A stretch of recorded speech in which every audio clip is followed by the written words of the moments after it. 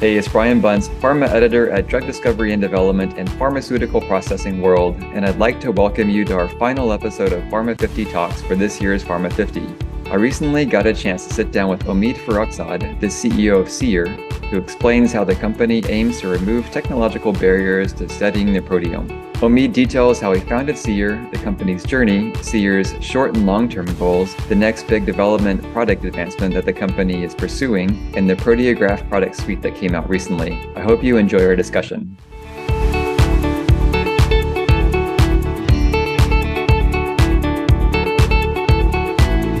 Nice meeting you, Omid. Thanks for making time to talk with me today. I thought I would kick things off by asking about your backstory. I know that you're an academic physician. You did your postdoc at MIT with Bob Langer. And maybe you can kind of give me a brief rundown on kind of like your background, and then we can go into what led to the founding of Seer. Yeah, nice to meet you, Brian, and thank you for having me on. So you're correct. I am a physician. Before finishing my medical degree, I really trained as a molecular biologist in Amin Arnaud's lab at MGH during college medical school. And then when I finished, I did a postdoc, Bob Langer at MIT, and as you know, that's the chemical engineering group. Bob runs a very multidisciplinary lab, various backgrounds come, and so it wasn't unusual for a physician to join Bob's lab. There were others before me that had gone there. And in fact, the interesting part of it is Bob himself, as an engineer, had done his own postdoc at Judah Folkman's lab. And as you know, Dr. Folkman is a cancer biologist at Harvard Medical School. So Bob was used to working with physicians, and it was wonderful to train really orthogonally a totally different set of language, if you would, that I learned during that period of time. And then I joined the Harvard Medical School faculty in 2004, which is where I had done my clinical training before, and started a lab called the Lab of Nanomedicine. And the interesting part of it is that if you go back in time, do a PubMed search with the term nanomedicine, you literally have to go back to page 1 of the search returns because back in 2004, there were about 12 papers published with nanomedicine term in it. So at the time when we started the Lab of Nanomedicine, some folks asked, what is that? It sounds unusual. It almost sounds a bit hypey. But then fast forward a decade later, we started a center called the Center for Nanomedicine at my institution at Brigham and Women's Hospital, which is a teaching hospital of HMS. And then today, virtually every major medical center or even engineering schools have departments, institutes, or centers of nanomedicine. And the impact of it has been broad across literally any dimension of medicine, therapeutic, diagnostic, discovery side. It's been great. Well, maybe you could talk as well about how you founded Seer and kind of what you see the place of the company in this space. So Seer was the 5th company that came out of our lab, our academic lab. So I had started the Lab of Nanomedicine in 2004. I was primarily a scientist. I did very little clinical work early on, and then no clinical work toward the latter part of my academic career.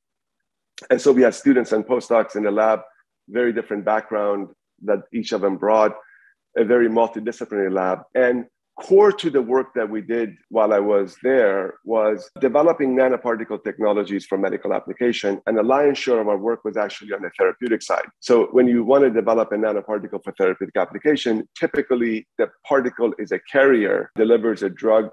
The surface of the particle is engineered for an application. So for example, targeting cancer or targeting the immune cells. And we had developed technologies for a ranges of applications. One of the earliest work that we did was targeted nanoparticle for treatment of cancer. We brought the first example of a controlled release nanoparticle that can target cancer into clinical trial. And then later nanoparticles for immune activation and immune tolerance. Again, we now have examples of that in clinical trials. And a lot of that work really was making these particles functional in a biological system. And by that, I mean, you spend a ton of time designing nanoparticles that do exactly what you want outside of the body. But the moment they hit a biological system, the surface of the nanoparticle binds to a lot of the macromolecules that may be present in the biological system. So for example, if it's an injectable drug, what's present in blood or plasma would bind onto the surface of the particle. Back then, and now we're going back, almost 15, 20 years in time, we call that biofouling, fouling because we didn't like what was happening. And so there was a ton of effort, predating my own training by many, many years, where a lot of efforts were going on to create non-biofouling surfaces for various different medical applications. It turned out that what we were considering fouling was actually totally inaccurate.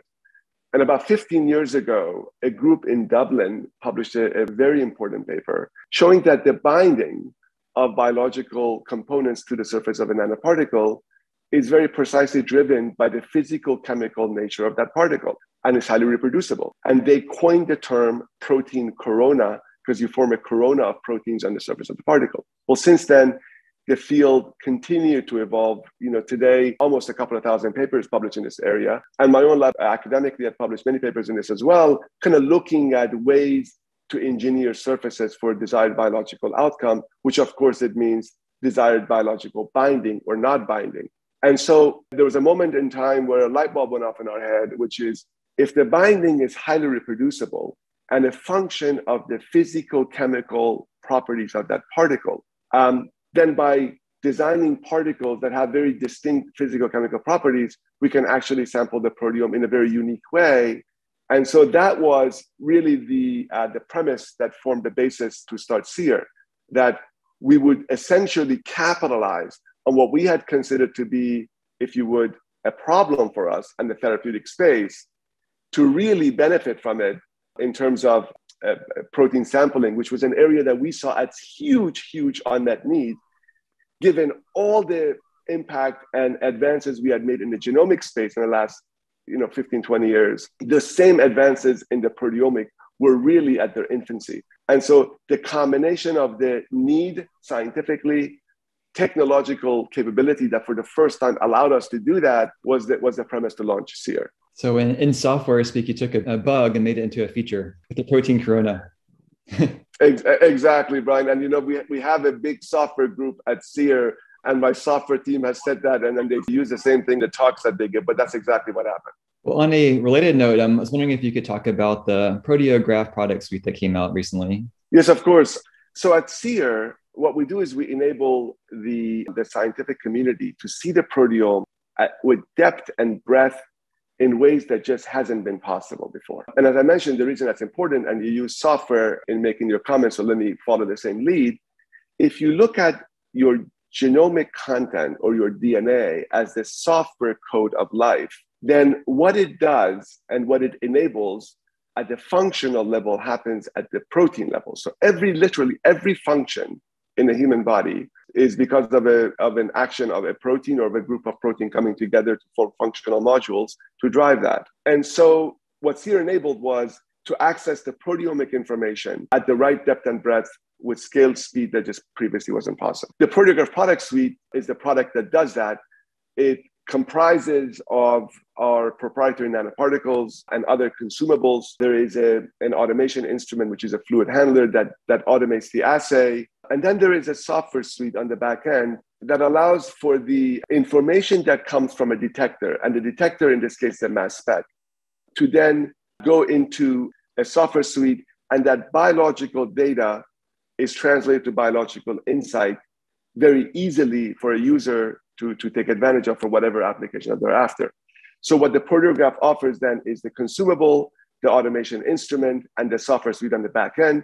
What the customer provides is the detector, and that's the mass spec that many labs have.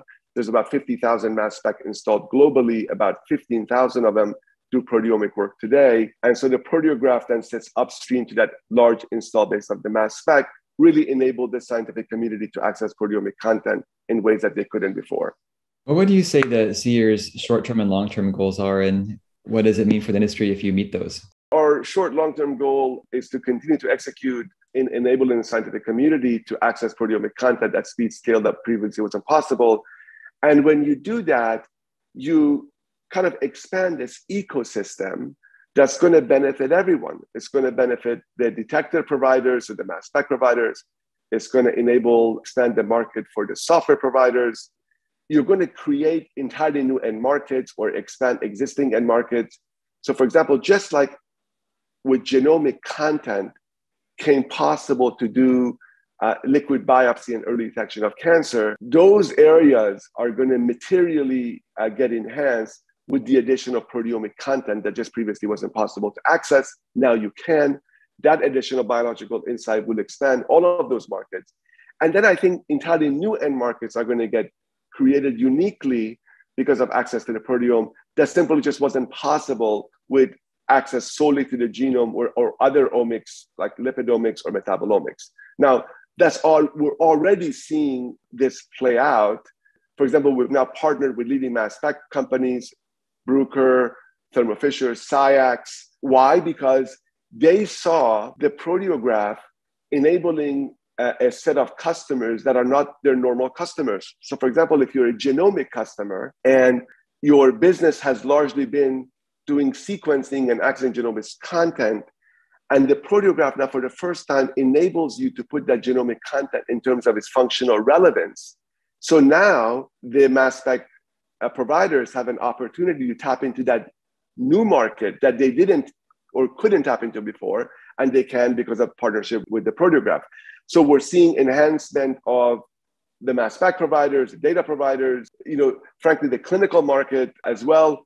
We spun off a company called Prognomic just about 2 years ago now. And Prognomic's business is liquid biopsy early detection, but multi-omics, core to which is deep unbiased proteomic enabled by the Proteograph Product Suite.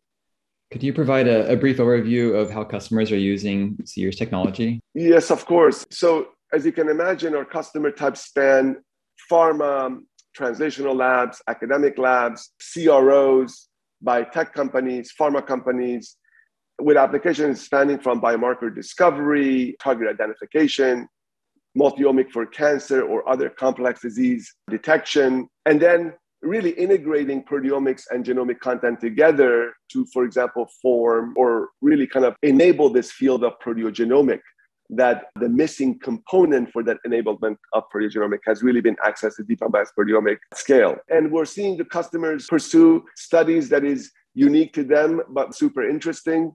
So for example, Cornell working with SpaceX, they did a proteomic profiling of astronauts who had gone out of space and back, kind of looking at their proteins before flight, during flight, after they land. And they actually found about 50 different proteins that were either upregulated or downregulated, differentially changed as a function of flight.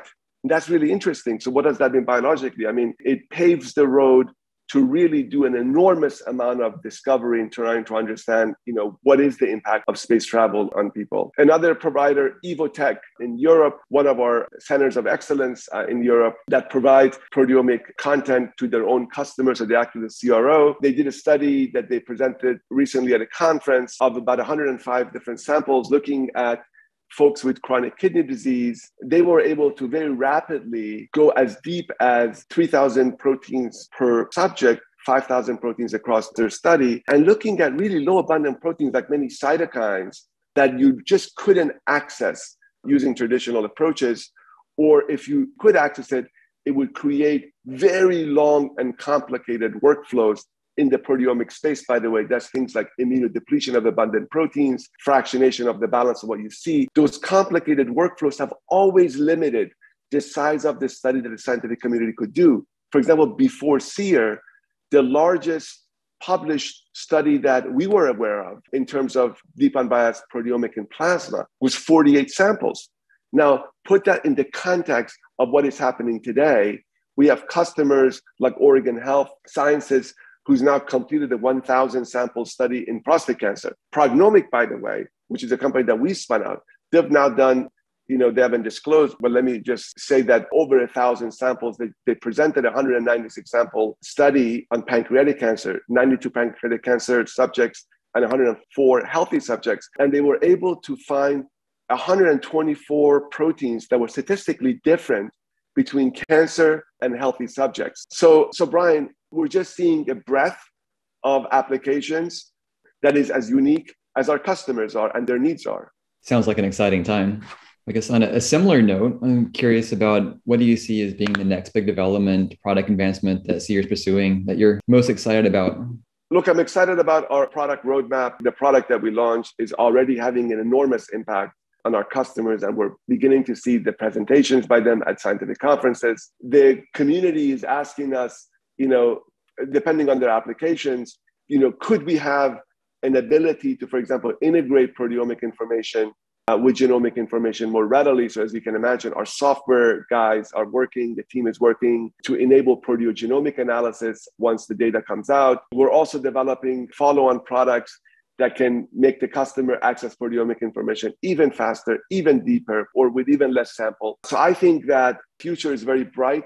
We're literally at the very, very beginning of this trip, Brian. The analogy I would make is today we have sequenced over 1 million genome, over 10 million exomes, but that is, 15 plus years after next generation sequencing was introduced. The first genome, took 15 years and $2.7 billion to sequence, but now we're doing 48 sequencing in 2 days at a cost that is $1,000 and dropping rapidly. So, and an enormous amount of content became available.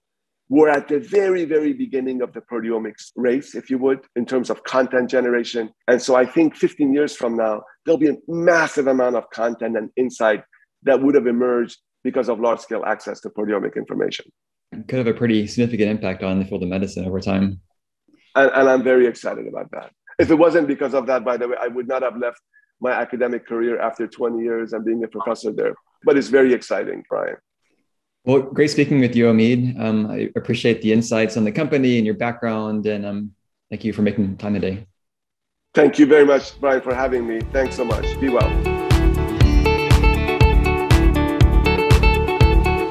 I'd like to thank Omid Farokhzad for a great discussion.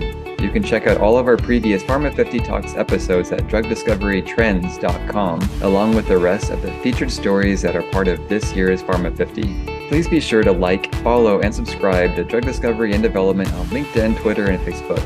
Thanks for joining us. I hope you enjoy our features, and until next time.